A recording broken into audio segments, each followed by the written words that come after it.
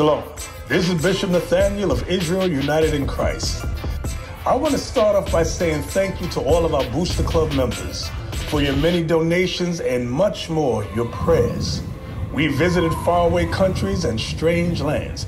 We've even spoken to dignitaries and were detained for spreading the glorious gospel in Cuba. The truth is that the descendants of the 12 tribes of Israel were scattered throughout the world. Help us on our journey as we continue to raise up the nation of Israel. 12 tribes worldwide. Join or donate today. Shalom. But we congregate. We learn the word of God. This is the true word of God. This is that you blacks and Native American Hispanics are the children of Israel. That's right. But exhorting one another, and so much the more as you see the day approaching. See, as you see the day approaching, exhorting each other, that's what you need. You need fellowship. You got righteous peoples around you, then when you in the midst of sin or when you falling out, you got those brothers and those sisters that'll correct you. They'll tell you what you're doing wrong. You're not going to get that in the world. They're not going to correct you in the world. That's why it's best to fellowship. Because when you fellowship, you amongst people that actually really care about you. And they say, oh man, sister, you out the spirit today. That ain't how you supposed to be acting. Or bro, you know what I'm saying? I don't know, man. Something on you, man. You ain't yourself. You know what I'm saying? Usually you're smiling, you fellowshipping, you're shaloming. Now it's like, man, it seems like something on you. You can't get that in the world. You got to get that here. Congregate one to another. Verse 25, not forsaking the assembling of ourselves together as the manner of some is. All right, don't forsake the assembly. Now I know you got that flyer in your hand, and you looking at it, you thinking about it in your mind, right? Are you persuaded that you're an Israelite? That's the question. I'm persuaded, man. Honestly, I'll be honest with you. You got too much going on in Chicago. They got too much going on in Chicago. But the thing is, we don't really want you to know Chicago. I ain't trying to know. We want you to know the Most High God. That's what we want you to know. We don't want you to know Chicago, because Chicago got a lot of things, a lot of other cities. Can I say something? Sure, go ahead, sis. You got a Okay, question? he said there's a whole bunch of things going on in Chicago, but in the last days, we talk about the things that's going on in Chicago and around the whole world. So when people tell me that they don't know God, I just say you need to just go to the Bible. You living in the time that he said it. This is what he said. And for it to be coming to pass, how you must don't know the love of God. You must not be in the spirit, because you clearly into the world, because when you read the Bible, God is speaking to you.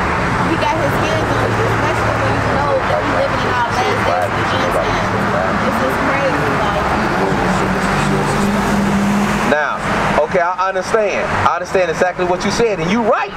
He did prophesy these things were going to happen. Moses said it a long time ago. Christ was bringing it out when he was coming, and so was all the other prophets. So this ain't nothing new.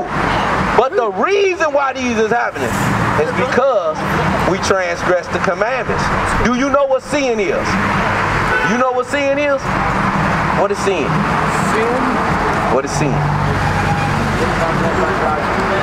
Hey, yeah, that's true. True. Exactly. And that's what sin is. And as you know, we transgress sinning by breaking the commandments that was given to us and was given to our forefathers. Right. Each and every day we come out here, everybody that's walking around that don't want to hear the word, we transgress those laws. And that's the reason why we're in the situation that we in now. The book of 2 Timothy, chapter 1 and verse 7. For God hath not given us the spirit of fear, but of power and of love and of a sound mind. See what I'm saying? So it ain't no need for us to have fear of anything that's going on, because the Lord haven't given us the spirit of fear. He ain't given us the spirit of fear. What he gave us, but of power and of love and of a sound mind. There you go. That's what God gave you. So that's why it's important to congregate. Like the scripture say, give me that in Old Testament, congregate. That's why it's important to congregate. You know what I'm saying? Because it was a commandment. It was a commandment to come together. When you come together with righteous brothers and sisters, it builds your faith. Not only it builds your faith, it builds your courage. You understand what I'm saying? Read. The book of Leviticus, chapter 23 and verse 2. Speak unto the children of Israel, and say unto them, concerning the feasts of the Lord, which ye shall proclaim to be holy convocations, even these are my feasts. Now, as you say, when you congregate, we also have feast days. We have days where we enjoy the Most High feast days. That's another reason for you to congregate, because you want to congregate with righteous brothers when you enjoy these high holy days. Not high holy days. Let me ask you something. You celebrate Christmas, you celebrate Easter, so you don't celebrate nothing about Memorial Day. My family, they get out. Okay, so you just celebrate your birthday. You celebrate your birthday? Don't. Be honest. I celebrate my birthday, but you celebrate those days. Okay. I do. But when I first had my daughter, I wasn't allowed to celebrate. Because I know who I am. Right. But we just started doing it, you know, because it's just a mixture of people that she be around. So I didn't feed my daughter pork or nothing. But when I used to go to work and stuff, people used to just give her stuff from her being around other people catching on to stuff that they do. So yeah, like. So you have Yeah. So do you celebrate those days now? Christmas, Thanksgiving, any of them? Do you celebrate those days? So like when you say celebrate, like Christmas. Okay, Christmas. You get Christmas toys, things like that. Do you? Yeah, I got toys. Give me that in Jeremiah 5. I'm going to show you the difference between the world high holy days and the Lord high holy days. Bring it on. I'm going to show you the difference. I mean, because people did not know that Christmas was actually in the Bible. Did you know that? That is actually in the Bible. We've been to show it to, we've been to bring it out to everybody that's walking around here that Christmas is in the Bible. Read. The book of Jeremiah, chapter 10 and verse 2. Thus saith the Lord, learn not the way of the heathen. First he said, learn not the way of the heathens. Do you know what the word heathen means? Any one of y'all know what the word heathen means? Heathen is a person that's like among. No, heathen means anybody outside of us. Anybody outside of the Israelites is a heathen. Now, if you look up the definition, heathen means other nations. And it'll tell you any other nation outside of the Israelites were heathens. So he's telling you, learn not the ways of the other nations, the other peoples, the peoples that you see walking around, the Chinese, the Japanese, the whites, the Caucasians is what they really are. You know what I'm saying? He say, learn not they ways. The Arabs. Now I'm going to tell you why he said, learn not they ways. And be not dismayed at the signs of heaven, for the heathen are dismayed at them. The heathens are dismayed at the signs of heaven. They want to go into the horoscope. They want to read the stars. You understand what I'm saying? They want to go into space. The heathens are amazed with this thing. This is like wow. This is like fantastic to them. They can't stop thinking about it. They go to bed thinking about it. They wake up thinking about it. That's why they keep trying to get up there. They're amazed by it. For the customs of the people are vain. What is vain? The custom of the peoples are vain. The custom of the other nations are vain. What is it? Evil. Not vain is like It's wicked, like, bitter. vain means like, Lies. Vain means lies. They customs is lies. That's what he's telling you. Read. For one cutteth a tree out of the forest. One cut a tree out of the forest. You know I'm going somewhere. I saw you smirk a little bit. I'm going somewhere with it. They cut a tree out of the forest. The work of the hands of the workman with the axe. The one that cut it down with the axe. This the man doing the work. You see him selling them every year. They deck it with silver and with gold. Now read that loud. So they deck it with silver and with gold. They deck it with silver and gold. Silver and gold. Now you know. what it's talking about. But let's see what he say about it. They fastened it with nails and with hammers, that it moved not. They used to do it with nails and hammers, you know, back in the days, so the tree will stand up. Now they got to stand for it, so it'll stand up. They are upright as the palm tree. The tree stand up like the palm tree. You know that.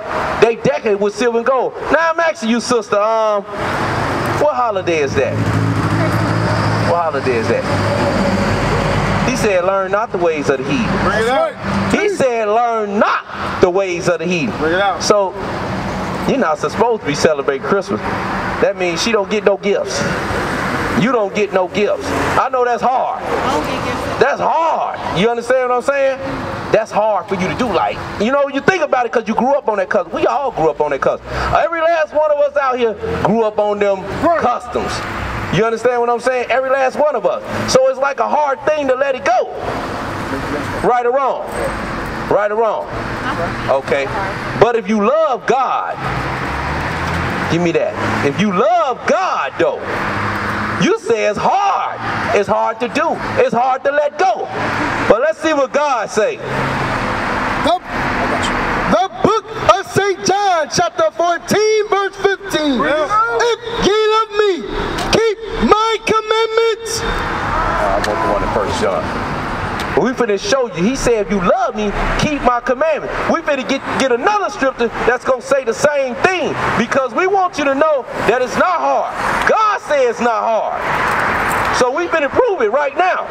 The book of 1 John, chapter 5, verse 3. For this is the love of God. This is the love of God. Sister, come closer. Come closer. Come closer. I see you looking. This is the love of God. You want to know what the love of God is? We finna show you what the love of God is. Read. For this is the love of God, that we keep his commandments. And hold on. We don't want that to go past. This is the love of God that we. Who is the we? The so-called blacks, Native American, and Hispanics. The Israelites. Because that's who the commandment was given to. Read. That we keep his commandments, and his commandments are not grievous. What does that mean, sis? He screamed black power while heroin was pushed. But at the end of the day, nothing's in vain. IUIC has been given a vision. The tents of Judah has risen. Many has attempted the mission, minor murmuring, omitting, and missing the mark. Just reading that he had the flame of fire in his eyes gave us the spark. We on Paul's mission. We out on the road, purple and gold, from Mexico, Cuba, Haiti, Ghana, Sierra Leone. 144,000 boots banging, concrete crackling. These are how men repented at heart. The scriptures is proof. IUIC, we deliver the truth.